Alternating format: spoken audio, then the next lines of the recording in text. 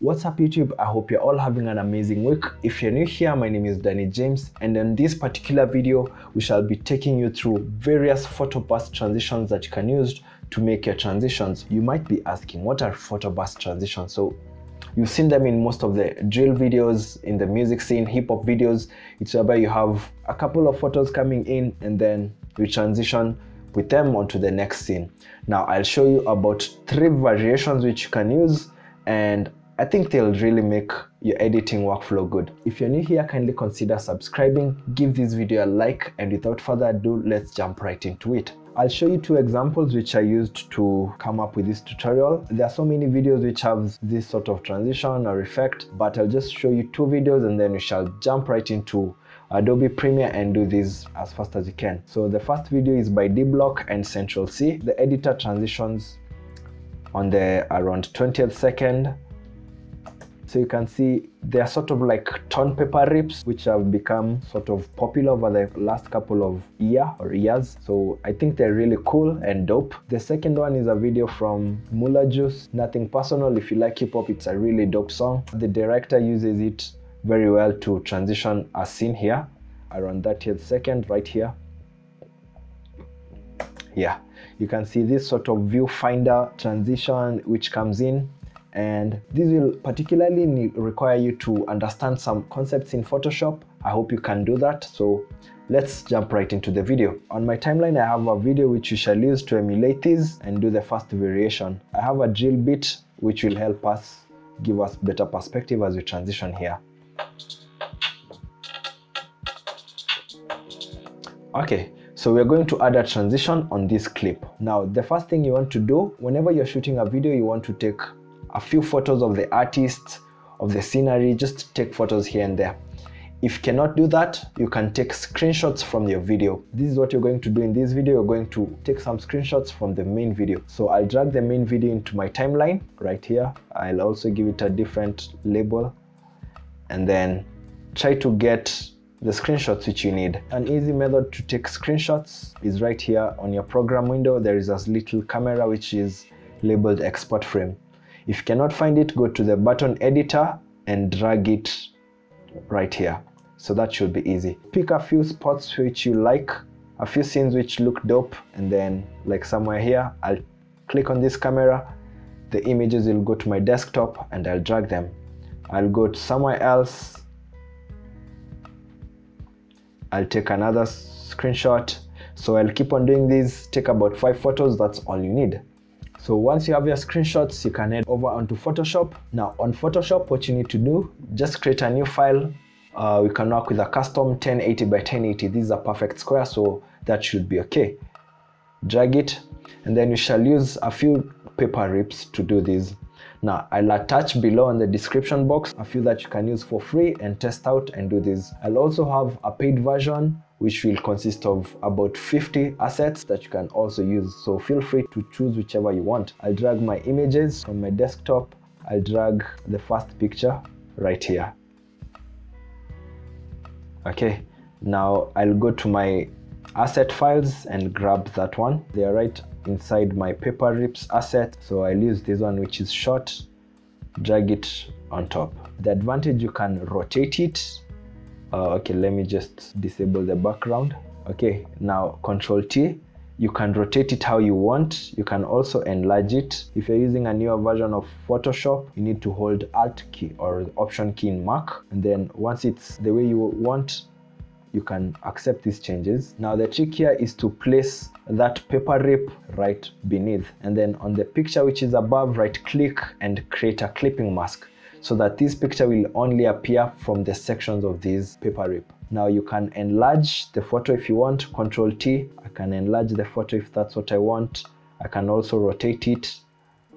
And then once you're done, you'll come back to your torn paper rip, create a mask, grab the brush tool. Now don't use the general brushes, just come here to the wet media brushes and grab the Kylie's Inkbox Classic Cartoonix. It's available in every Photoshop. So the advantage of using this one, it's that while we try to remove the extra parts, it will leave that jittery feel, like a crumpled paper. So I'll do it along the edges. Now since we created a clipping mask, as long as we do anything on the layer below, it will affect what's underneath. So like right here, I'll erase the rest. And right below, I'll also try to make it a bit organic, so just click around. Also, you can have your flow at 100%. You can change the size of your brush right here. You can increase the size if you want to remove better. So this should be our first slide. Now we shall do this with like 4 other photos. I'll show you other tricks to make the crumpled paper a bit unique. I'll create a new 1080 by 1080 file. I'll drag my torn paper rip. I'll put it here. Now before I drag the second image, I want to show you a quick trick which you can do to make this paper rip a bit unique with other photos. So Ctrl T so that you can adjust it. Right click, and then right here where it's written warp, click here. And now you have these points which you can drag around. Now it will give us a different feel from the other one. Now if I drag in another photo,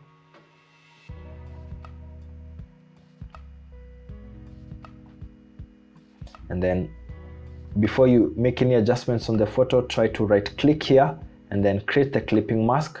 Now you can hit Ctrl T on that photo and enlarge it, or however you want. You can also rotate it and give it a feel which you like. And then on the same thing we just did, create a mask. Grab your brush tool. I just hit B on my keyboard. You can toggle between the foreground and background color using X. Okay, that looks okay. So I'll do the same thing with another photo and I'll forward this part.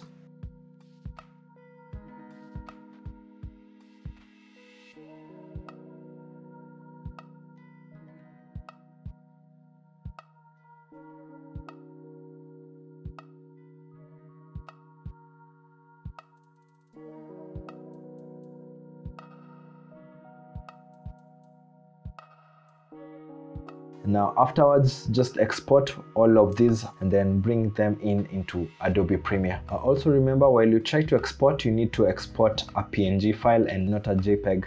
So create a new folder, just name these ones Photo Burst, and then I can name them 101, bring in the other one. Before you export, you also want to disable the layer which is right underneath so that you can have a transparent file. Like right here, I'll disable these so that you can actually read a PNG, so that you can have that transparent background. So don't forget, that's a really important step. Make sure to remove the view for the background layer, or you can also delete it. And then you can drag all of your files into your timeline right here. You want to space them by about 5 frames. Hold shift, right arrow key, 5 frames, and then the second photo can appear. Also make sure to use a full view, and then you want to stack them like a staircase sort of, and drag these. And then whenever a second photo comes in, space about 5 frames to come here correctly, and then let all of them end in one place. So we'll try to preview these off rip and see what it looks like without any adjustments. I'll play the audio. Yeah, it looks okay, but it can have a little bit of spicing. So what we shall do, we shall scale these items. Let me also give them a different label color.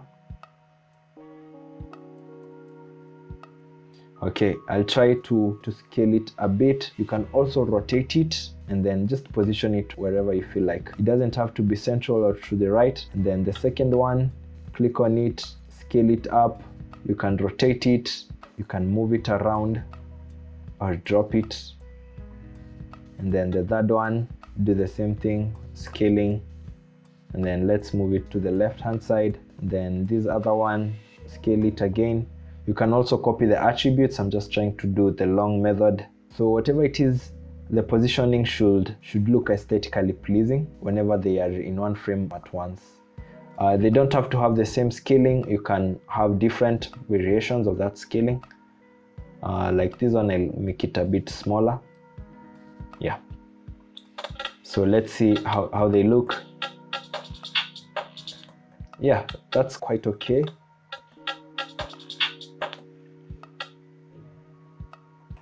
And then just to add some sauce, you can add an overlay right beneath everything.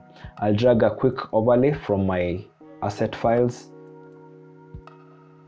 I'll drag this one into the project bin, and then I'll take first few seconds right here, just something that can interrupt the blackness. Then drag it. I'll give it a different label, rose maybe, and then make it short and drag it beneath everything else, so that whenever they come, they have something playing. Now for the last step, which you can do for this, you can add an adjustment layer. Create an adjustment layer here, then drag it up. Okay, make it to occupy that space. Go to your effects, look for a noise, add it on the adjustment layer, put a noise of about 8 to 15%, should look okay. And now it should add something good.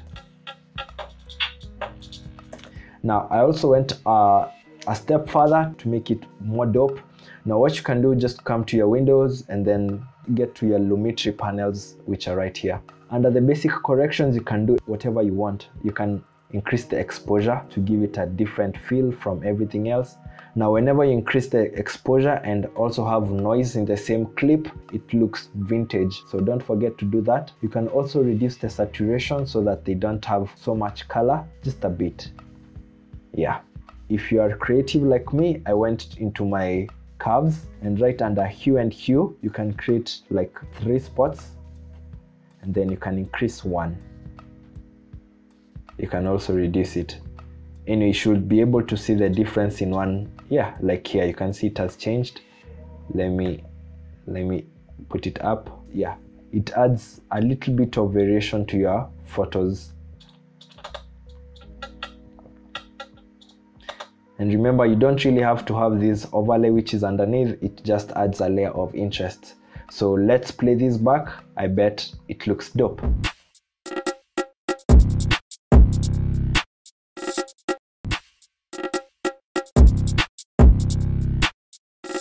That is really simple. You can see the minor adjustments that we just did made everything look dope. So increase the exposure, desaturate the clip, play around with the curves, just give it a different feel from the rest of the video. And that's how you do a simple photo burst transition. Now I'll show you a second variation. It will be easier to do it.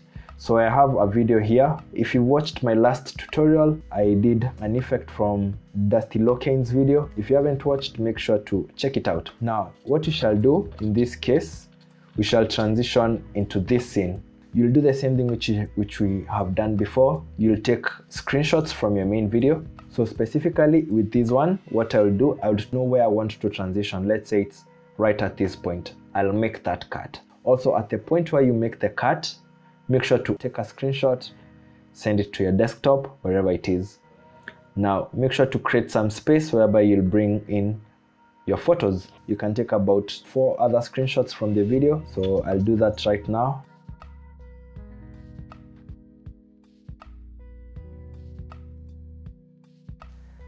I think we have sufficient screenshots now. I'll delete that footage from here, and we're coming to do the transition here, right about here. So we shall transition from here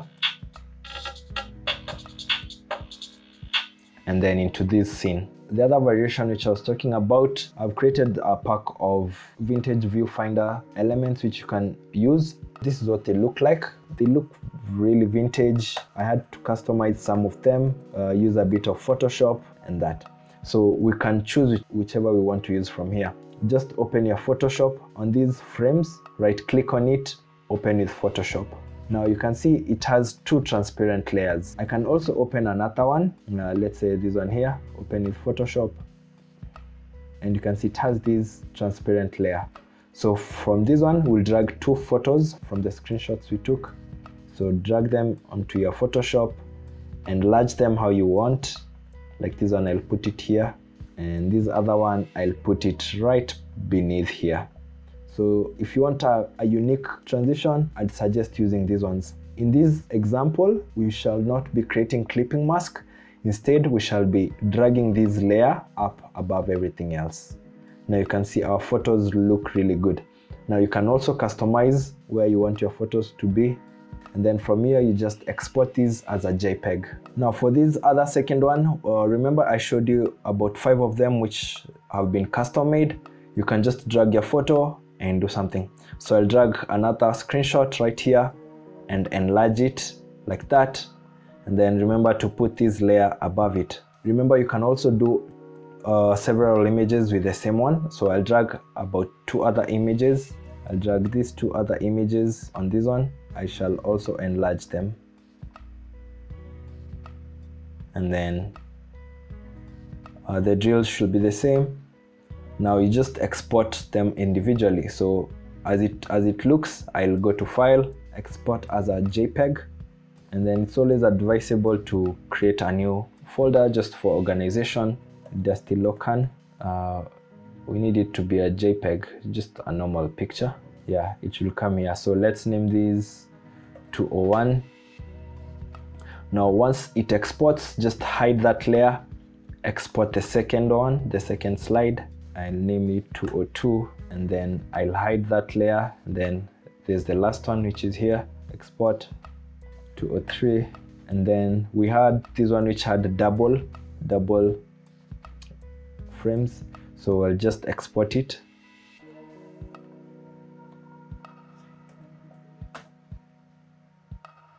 Now once you're done with Photoshop, just come back to your Adobe Premiere and drag your folder right here. Now we shall do the same thing, drag these layers here and then create a staircase model and ensure that the photo which transitions into the other scene is the last one. So I'll enlarge right here and then again create your staircase model. Make sure it's about 5 frames, and then the other one, and then also here 5 frames, drag the other one. So that should be good, and then drag the video here. Let's see if it matches up.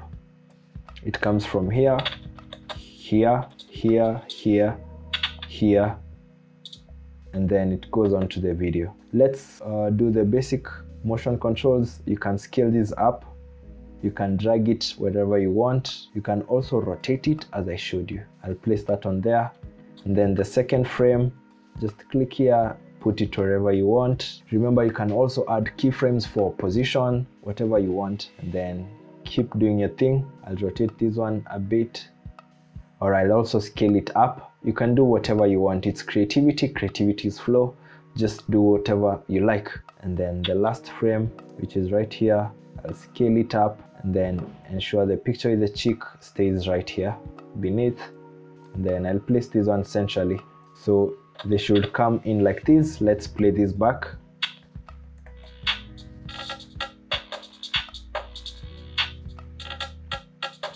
Yeah, that's basically it. You can do whatever you want to do. Since these ones are occupying the entire frame, now I'll adjust maybe the scaling of this one and make sure that it stays on top, and then these other ones I'll make sure that they occupy the rest of the screen from the sides. Yeah, like this one. Yeah, so it's what makes sense to your eyes, but at the end of the day, creativity is whatever you do. So if I play this back,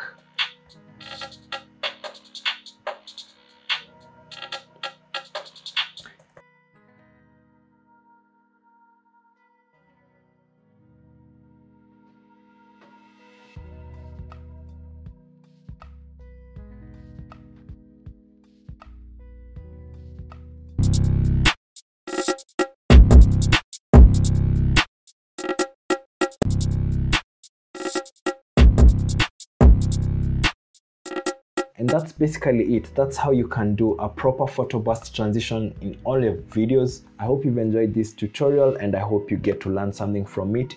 If you have any questions, kindly write them on the description box and I'm happy to interact with you guys. My name is Danny James. See you in the next video. Cheers.